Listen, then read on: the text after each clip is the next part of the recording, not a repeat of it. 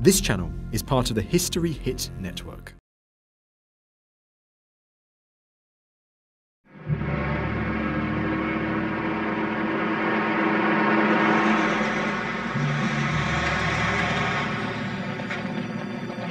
Spring 1950. A secret location, the Republic of Korea, the southern half of a divided nation.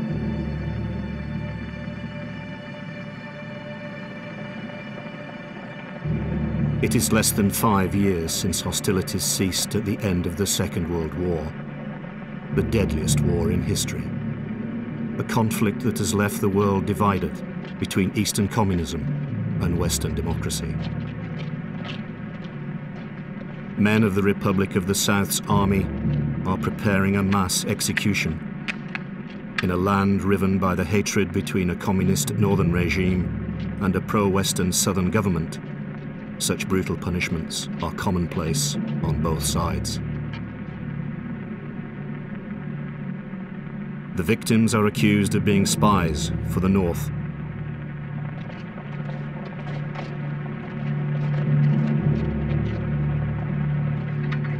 The United States, a staunch supporter of the South, claims to have no knowledge of mass executions.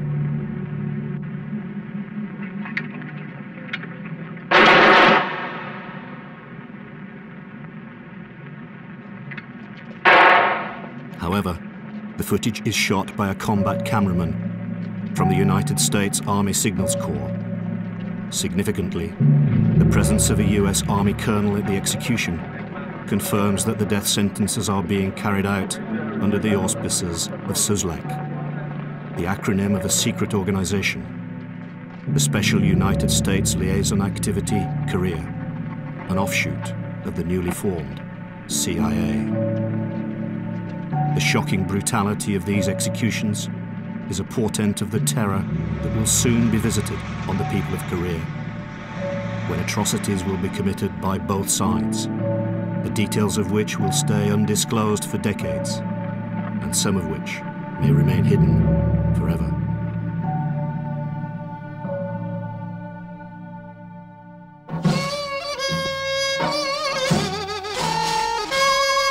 Moscow, 28th of June, 1950. A performance at the Palace of Culture by a North Korean choral and dance troupe in honor of Soviet leader Joseph Stalin.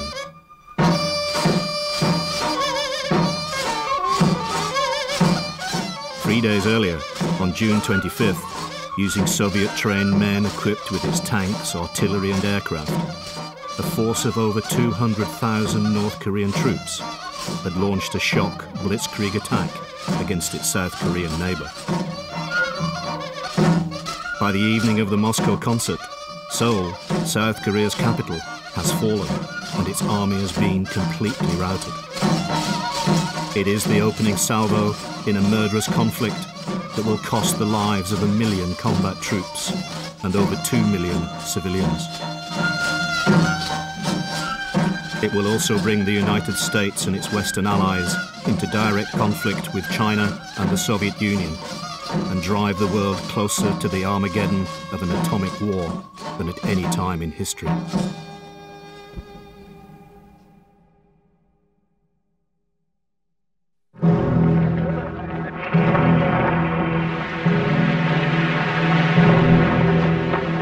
Using original colour film, fully restored in high definition, much of it never seen before, this is the story of Korea, the Forgotten War, in colour.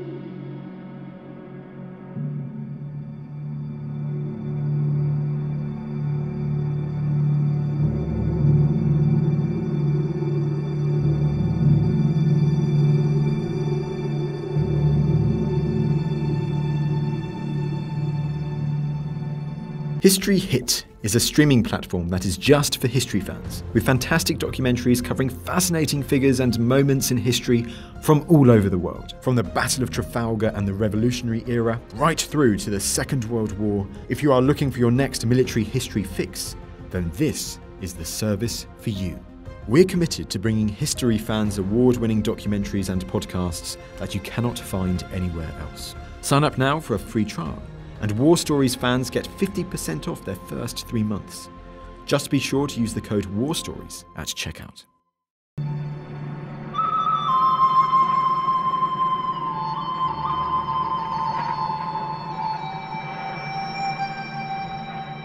Korea, the land of the morning calm.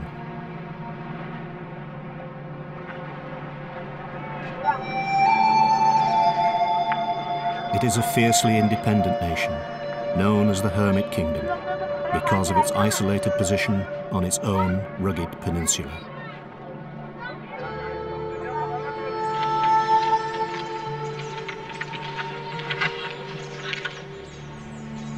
Korea has experienced only sparse migration, and its people claim strong ethnic homogeneity.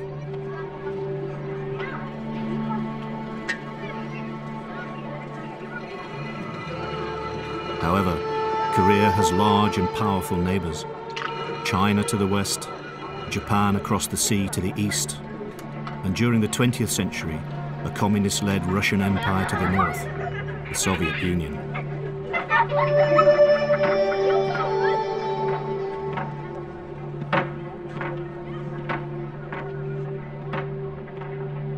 Korea had been occupied by Japan in 1910.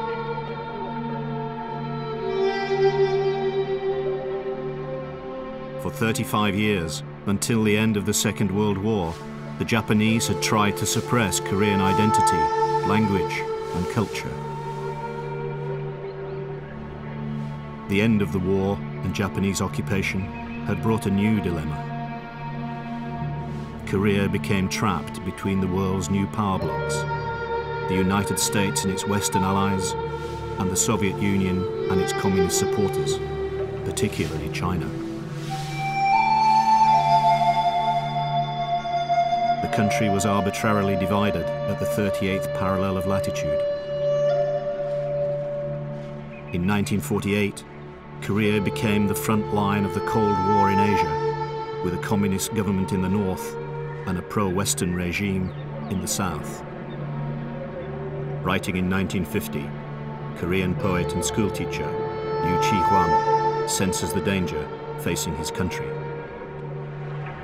I finally realized, driving on your coast, East Sea, that for 5,000 years, no, from the dividing of earth and sky, your mute but unfailing care has fostered this peninsula, my beloved country.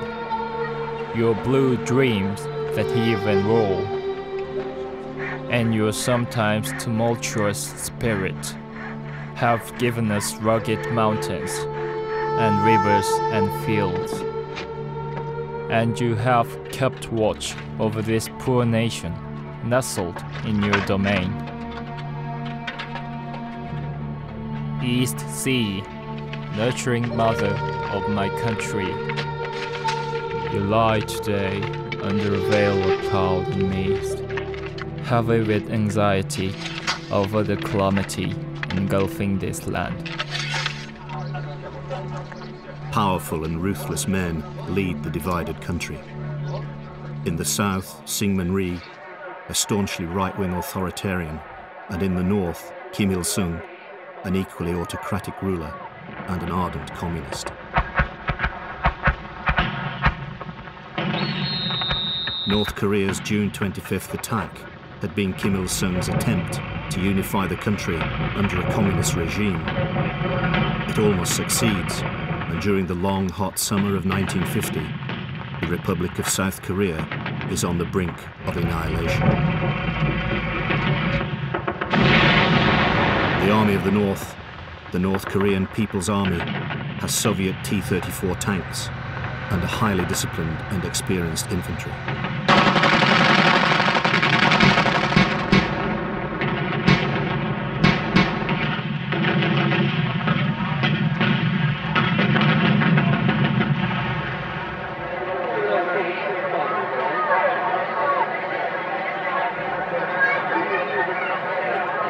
September 1950, Sunwoo, North Korea, close to the Chinese border at the Yalu River, the opening of a hydroelectric plant.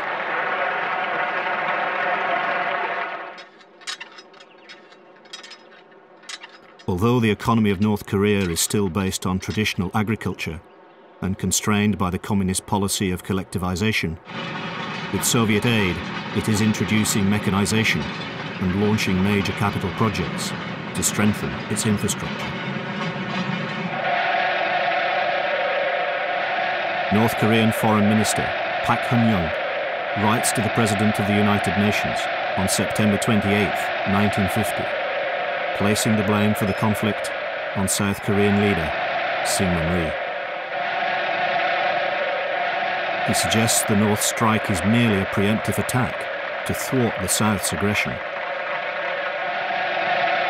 The United States government supplied the treacherous bandits of Syngman Rhee with political, military, and economic aid and help in working out the aggressive plan for the invasion of North Korea.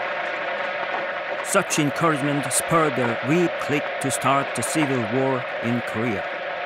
The government of the Democratic People's Republic of Korea took all measures to achieve the peaceful unification of our fatherland, and as far back as May 1950, received reliable information that the Syngman Rhee clique had scheduled an attack on North Korea for mid-June 1950.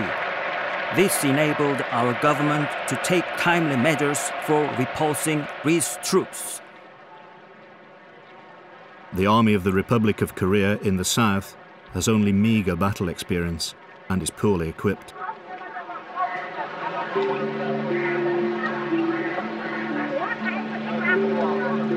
Months before the June 25th attack, Syngman Rhee had written to his Western allies, the United States. Amidst heightened tension with the North, Rhee, desperate to protect the South's burgeoning economy, requested more aid and weapons from the US. His thoughts were summarized in an official US memo. I would like to have enough rifles to keep 20,000 men on the northern border. With sufficient equipment, the South Korean army could be increased by 100,000 within 6 weeks. If I could increase the army in this way, in a short time, I could move into the north. Nothing can be achieved by waiting. One of our principal difficulties is the vacillations of the US State Department, which led to the loss of China and might be seriously harmful to Korea. Fearing the consequences for stability in the region, Rhee's request was denied in Washington.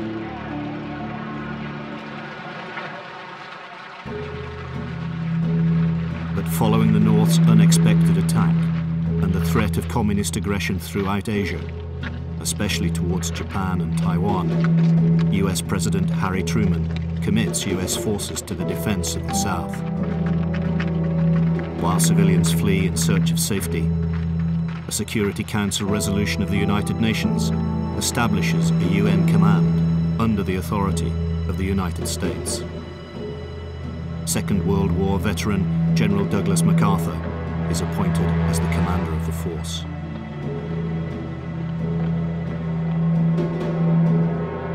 On July 5th, the first UNC troops, Task Force Smith, attempt a defense of the city of Osan, south of Seoul. To no avail. The Army of the South and US-led UNC forces fight a series of delaying engagements as the NKPA, the Army of the North, makes relentless progress down the Korean peninsula.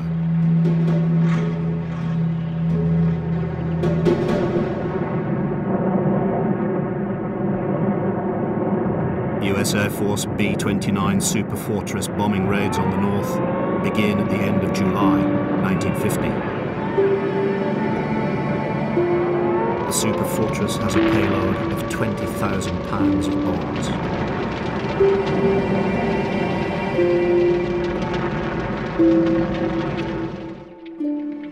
Inevitably, captured US bomber pilots soon joined the growing ranks of prisoners of war. With the rapidly escalating involvement of UNC ground troops, the ranks of prisoners soon include men from several UNC countries. There will be many thousands of POWs on all sides by the end of the war, many of whom will be mistreated and fail to survive to the end of hostilities. The port city of Incheon, under the control of the NKPA, September 1950. Anyone suspected of being a supporter of the South is dealt with harshly. This is a civil war as well as an international one. Brother against brother, family against family, friend against friend.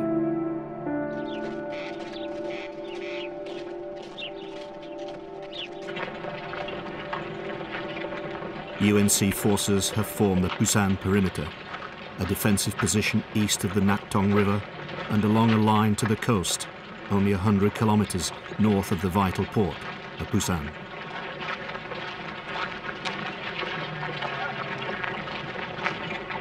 The Busan perimeter is now the only part of the Korean peninsula held by the South and UNC forces. They are trying to hold it against sustained attacks from the Army of the North.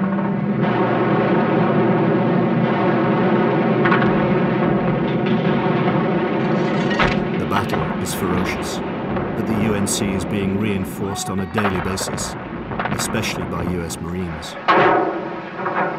Busan is Korea's second largest port and is unloading 30 ships a day. Pershing tanks are also arriving, which proved to be the equal of the formidable Soviet T-34s. As the South's resources are being replenished by the arrival of more and more UNC troops and material, the Northern Army's supply lines are becoming seriously overextended.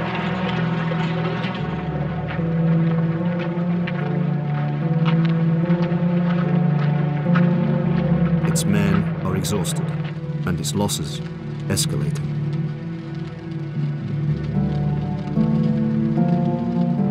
Busan perimeter holds, and the momentum of the North's offensive begins to ebb.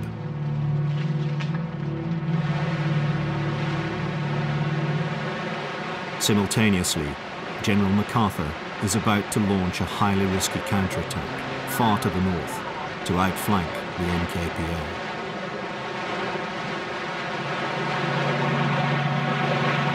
He chooses the surprise landing ground of Incheon, the harbour of Seoul, 30 kilometers west of the capital.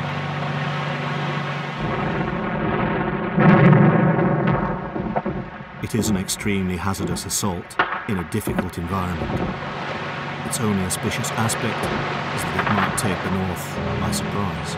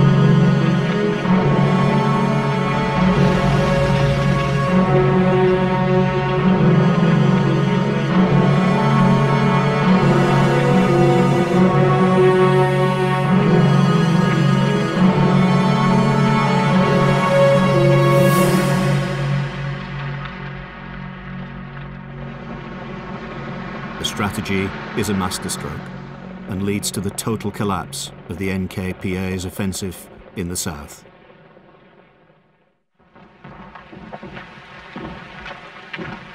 NKPA snipers and camouflaged machine gun positions make progress slow and costly for both sides.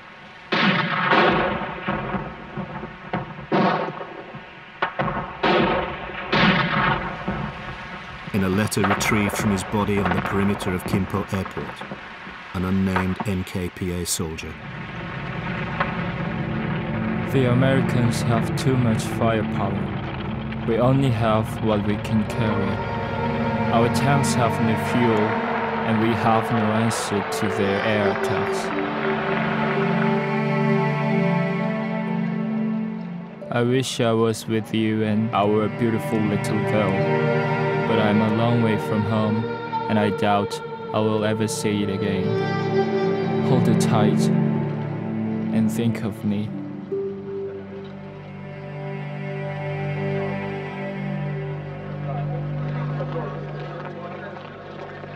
After successfully establishing a bridgehead and securing Kimpo Airport, the flag of the South, the Republic of Korea, is raised over Incheon.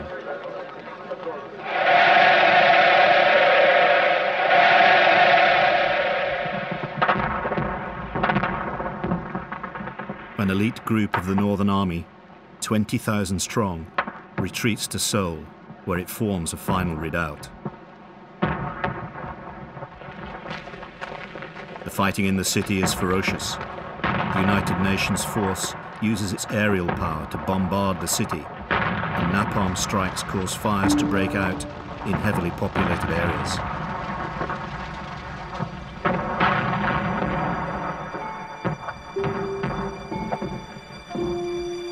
Significant civilian casualties are inevitable.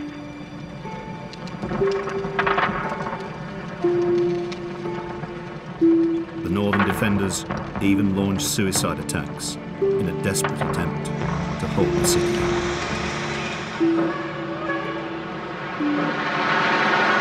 Seoul finally falls to US-led UNC forces on September 27, 1950. The beleaguered population sees its city captured by an advancing army twice in 3 months.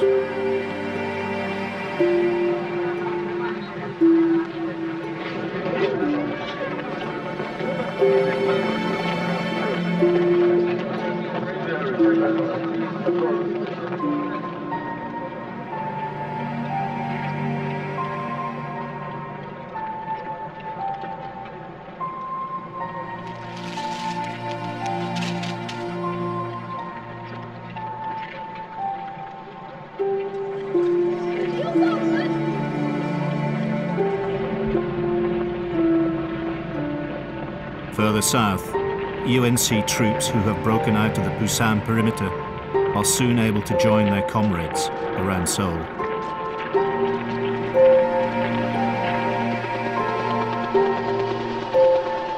The collapse of the North's NKPA cost the lives of over 150,000 men and the capture of 125,000 more. UNC losses, including the attack on Incheon, are less than 20,000.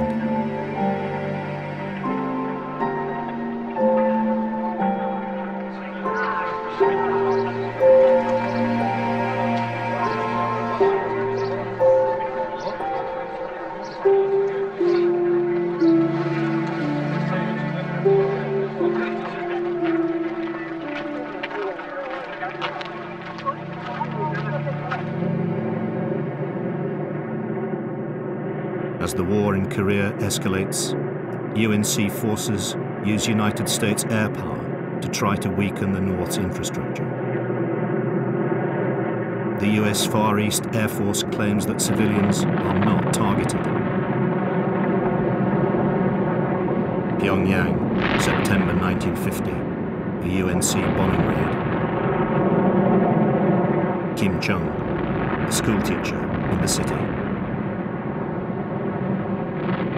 We are terrified.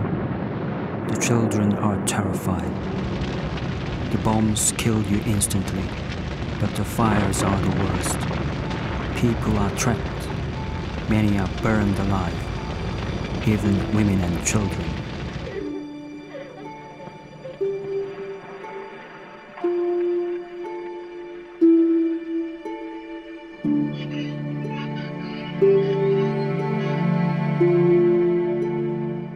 Sinpo, the port of Pyongyang, 40 kilometers west of the city. Bombing raids will become a central part of UNC strategy, but they will cause widespread devastation to the north.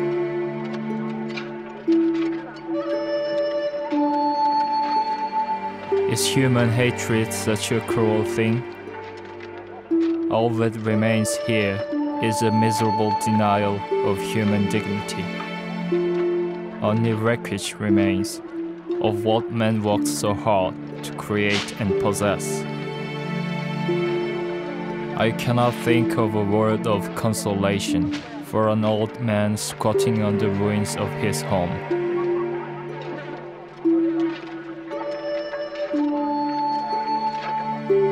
At the tip of Yonghun Bay, the high, leaden waves of the East Sea rage. And far down at the edge of Myeongsa-simri Beach, a group of airplanes exhibits merciless determination. Everything in sight exudes intense hatred. If this is mankind's inevitable way, how can I avoid marching on in lonely fury?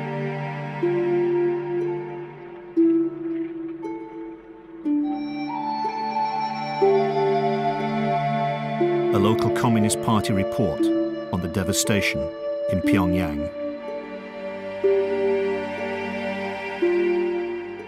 The American bombers attack us with their bombs, thinking that if they destroy our buildings, they will destroy our will to fight. Do they not realize that their weapons have the opposite effect? For every pile of rubble and every dead comrade, there are 1,000 new recruits to our cause.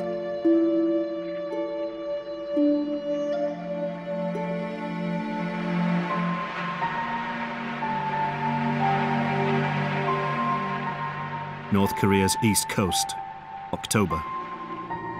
The North Korean army column has been caught in the open.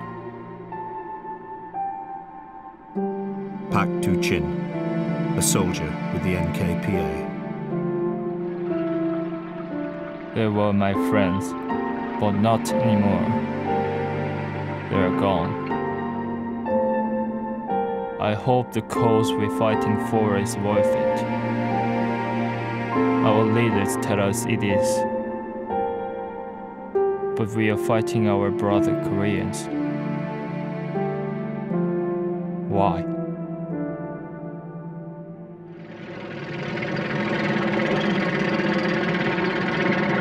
On September 30th, 1950, the South Korean Army, the ROK, crosses the 38th parallel. The US forces follow on October 7th.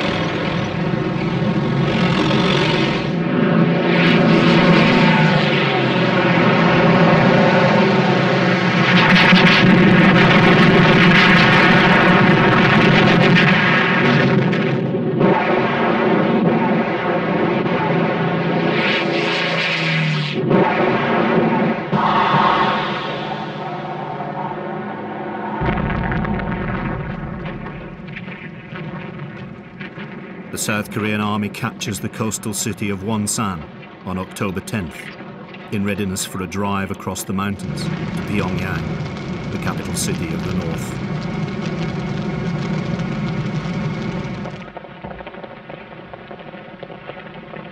Pak Sun-yeop, commanding officer of the 1st Division of the ROK, pleads with US General Frank Milburn that his Korean unit be allowed to lead the attack on Pyongyang. We are tough. We can march all day and all night. Give us this chance. We can beat any American unit to Pyongyang. It is my hometown, and I know the terrain like the back of my hand. General Milburn just sat silently for what seems like hours. Finally, he said, "General Beck, go for it." I walked into HQ with a huge smile on my face. We'll lead the attack. the room erupted in a chorus of happy shouting. True to his boast, PAC's Korean 1st Division is the first to reach Pyongyang on October 19th, 1950.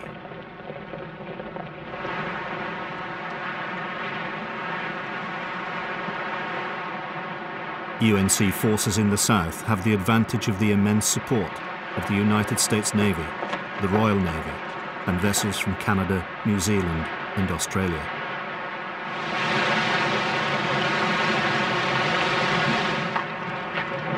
By the time of the attack on the North Korean Navy has been obliterated, and the UNC has total control of the seas.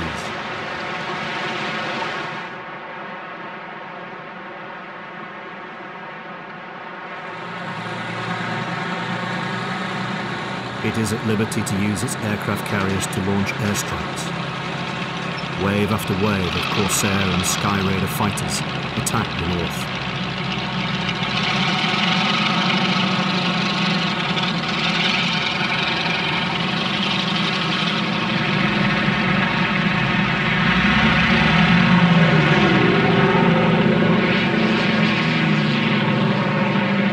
Its battleships and cruisers are able to bombard coastal cities unopposed.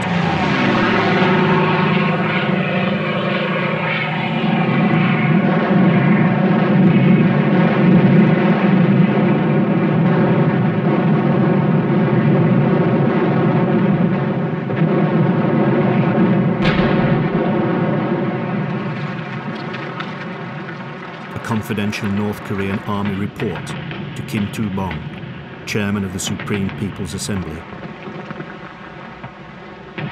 Our brave comrades almost secured the liberation of the South from Syngman Rhee's lackeys, but now they are being destroyed by our overwhelming odds.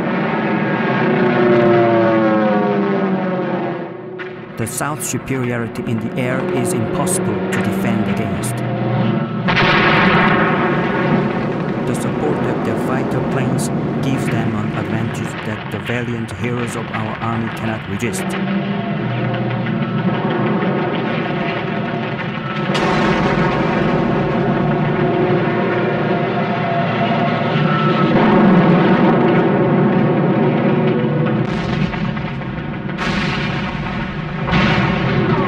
Without the intervention of our Chinese and Soviet allies, we will soon be pressed back all the way to the Chinese border.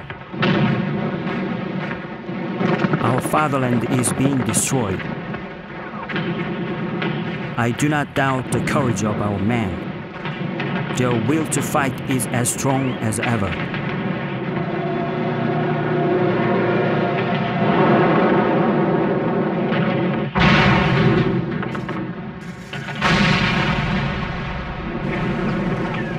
The issue is weapons, supplies, and aircraft. We need MiG fighters to clear the skies.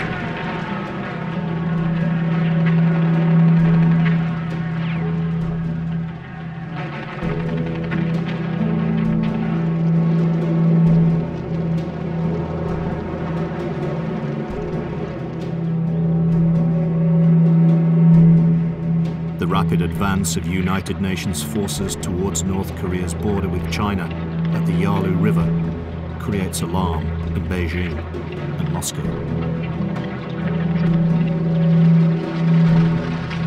Soviet leader Joseph Stalin promises China large-scale military support, and in early October, Chinese leader Mao Zedong agrees that Chinese troops will fight in support of their North Korean allies. Advancing UNC troops are unaware that China is amassing a huge army of 300,000 volunteers for the campaign. The first contact between Mao's troops and US-led UNC forces occurs in late October. That and subsequent encounters do not go well for the forces of the South. By the end of November, the UNC is in full withdrawal. For the Americans, it will become the longest retreat in their military history. Many of the Chinese communist soldiers had fought in China's long and bloody civil war. Many of the United States infantry had fought against the German army in Europe, and many of its Marines against Japan in the Pacific. The fighting is intense.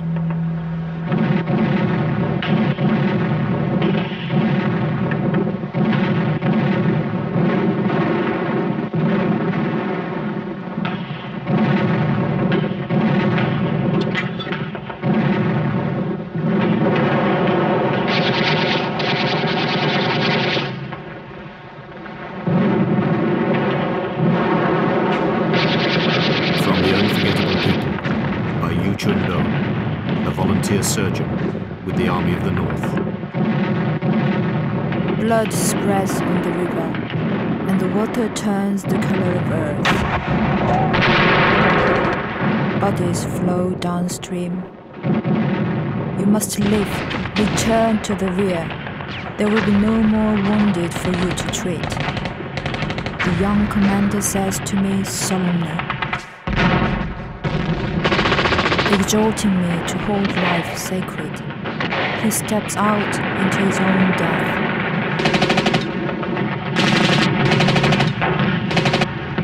Then he begins to cross the river with no return, leading soldiers who will not return, who will dye the river red.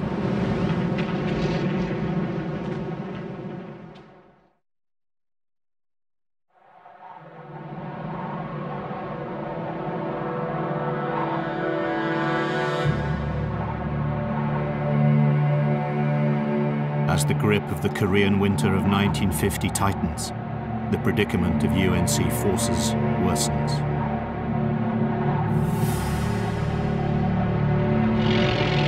Its positions are overrun, its units are in disarray.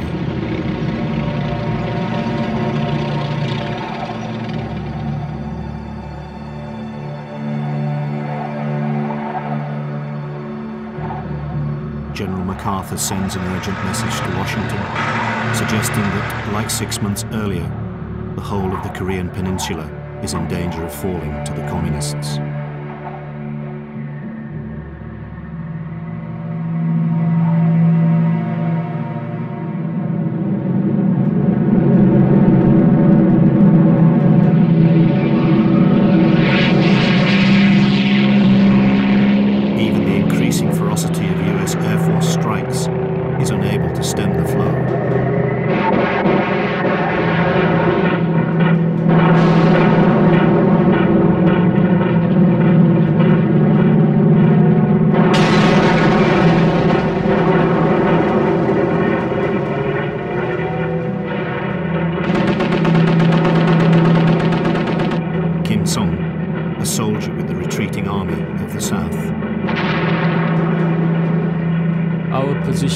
Hopeless.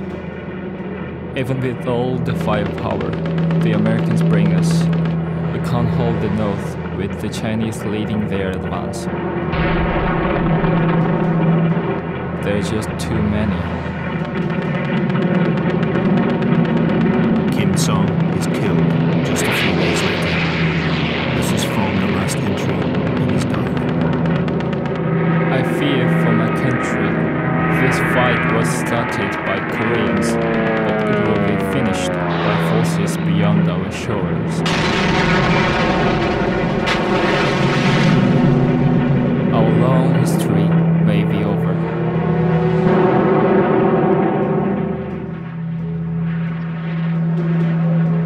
In a typically ferocious Korean winter, Chinese, Korean, American, British and Commonwealth, and men from 9 other United Nations command countries struggle to hold their frozen ground.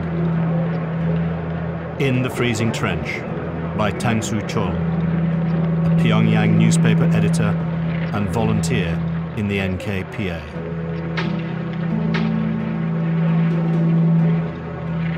The temperature falls below 0 again, and my very marrow seems to freeze. As I stand in this dark trench, aiming straight at the enemy, I weep thinking of my hometown, and of my family mourning through the night, shaking with dread under the enemy's evil hoofs.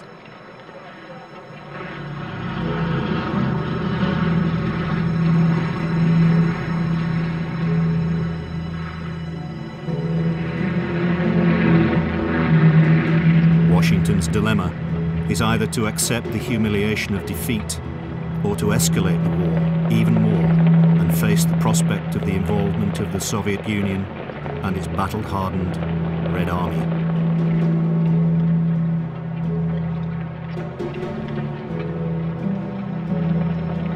Even more alarmingly, engaging the entire communist world on the battlefield could place the world on the threshold of World War III.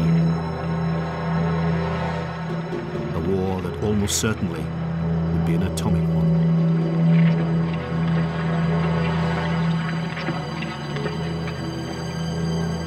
US President Harry Truman, who had sanctioned the use of the atom bomb against Japan in 1945, shocks the world by stating publicly that if necessary, he will authorize its use again, and that he will allow General MacArthur to take the decision.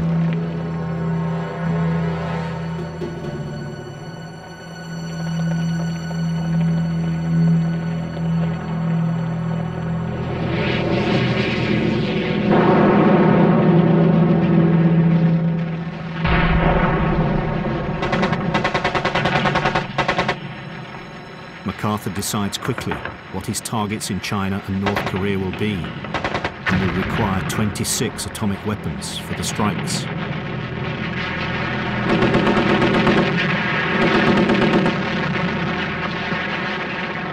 President Truman asks the US Congress for $16.8 billion for his defense budget and declares a state of national emergency to prepare for global war.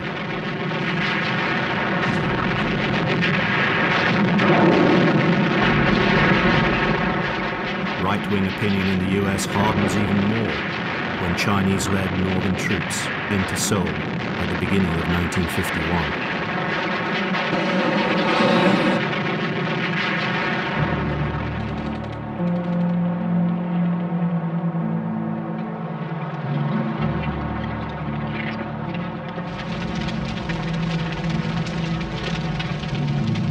South Korean President Syngman Rhee writes to President Truman. If we lose this opportunity, the Chinese and Northern Communists will destroy all our armed forces and most of the anti-communist population. To save this situation, we must do all we can to defeat and destroy the Chinese invaders now, and authorize General MacArthur to use any weapon that will check communist aggression anywhere, even the atomic bomb. A few bombs on Moscow will shake the communist world.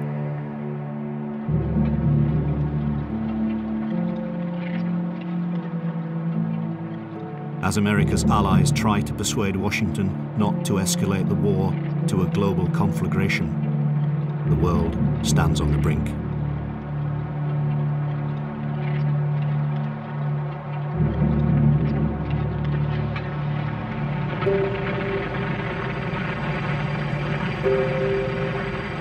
January 1951.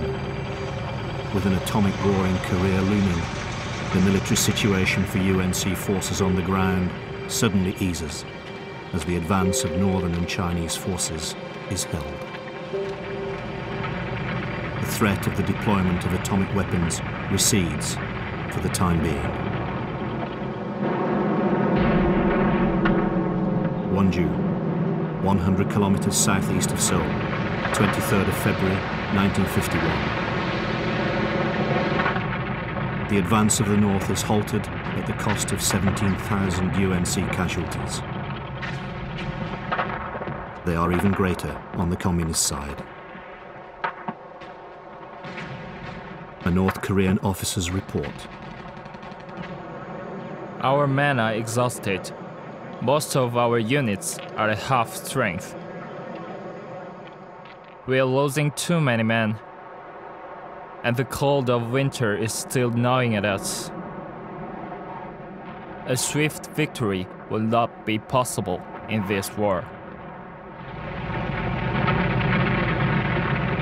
Once again, the UNC begins to move north, and by March 7th, just 7 months after China entered the war, has retaken Seoul. The city changes hands once more, the 4th time since June 1950, a period of just 9 months.